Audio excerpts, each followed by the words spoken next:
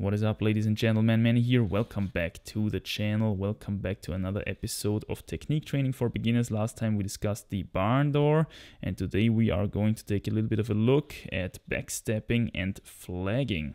Thorsten just recently created a route for training that stuff. Again, the route is very short. We can access it in top rope mode.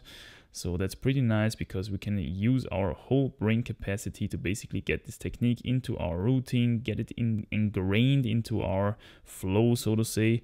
And before we start, I would like to recommend you to watch my technique episodes on flagging and backstepping.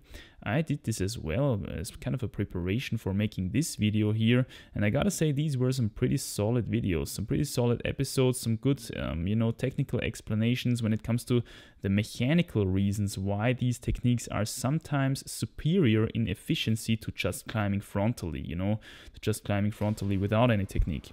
So let's take a look at this technique-specific route from kind of a rookie standpoint. Thorsten will just basically climb it frontally, and we will analyze how he's doing in his arms and his legs.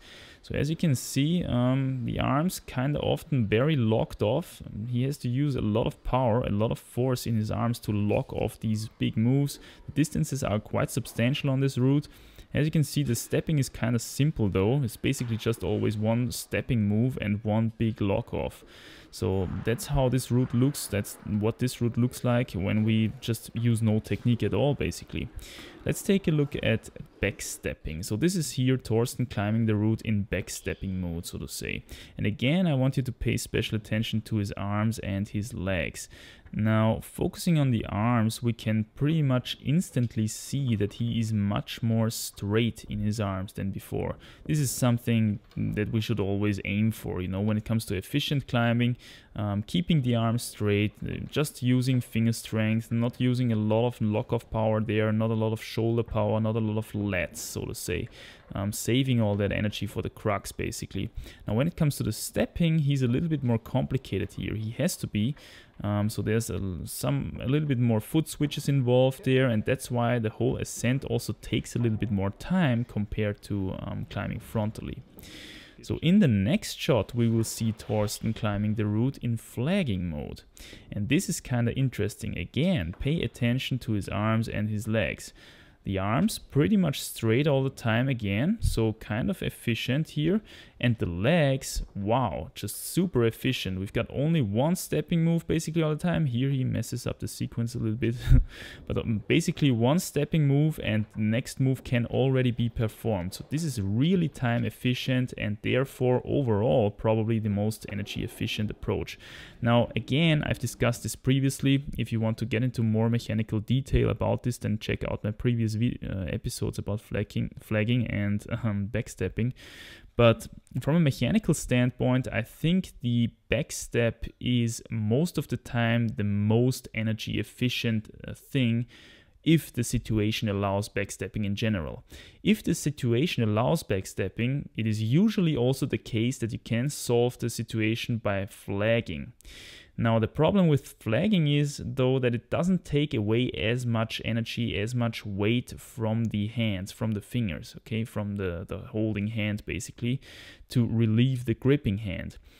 But you will save a lot of time stepping, because as we've just seen, we can save a lot of time doing these, these foot switches and stuff like that. So let's compare these three shots basically that we just saw, and maybe we can draw some conclusions from that. As we can see, on the left we've got the frontal mode again, in the middle we've got backstepping, and on the right we've got flagging.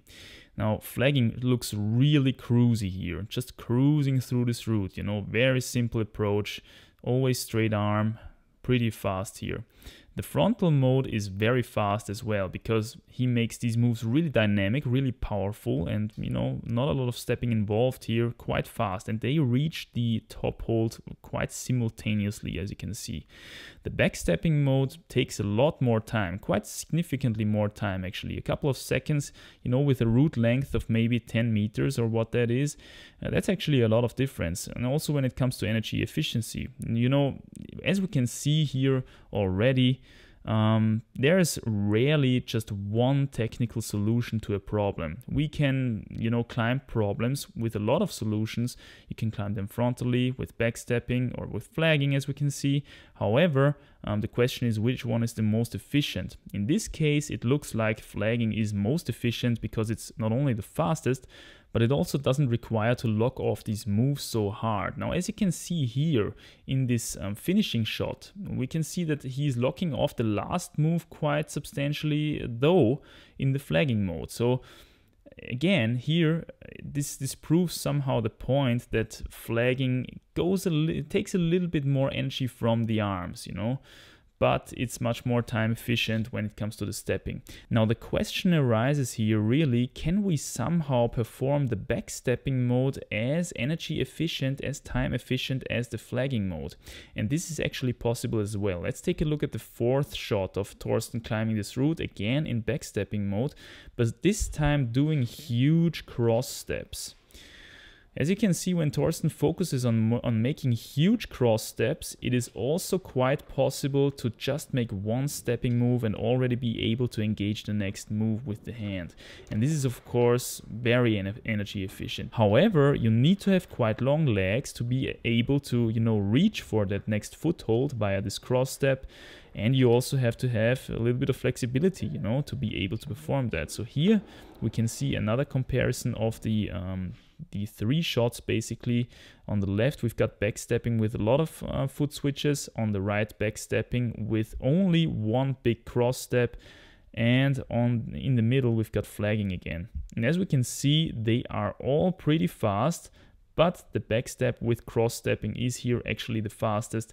And I would assume if Thorsten didn't make that little mess up in the sequence in the flagging mode would be pretty much as fast as that.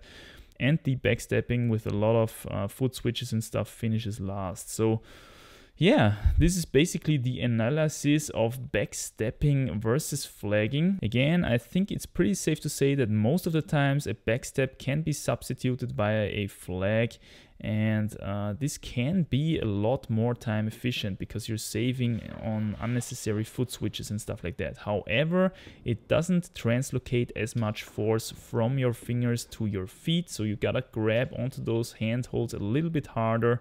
Not a lot though. As you can see, Thorsten here 90% of the time was able to keep his straight arm, and this is always something that you should aim for. This is quite efficient. So anyway, I hope you enjoyed this little analysis of this technique specific training route. Just trying to give you some suggestions here on how you maybe can elevate your technique game up to the next level. But anyway guys, I hope to see you soon in the next one. Hope you're doing fine. Bye.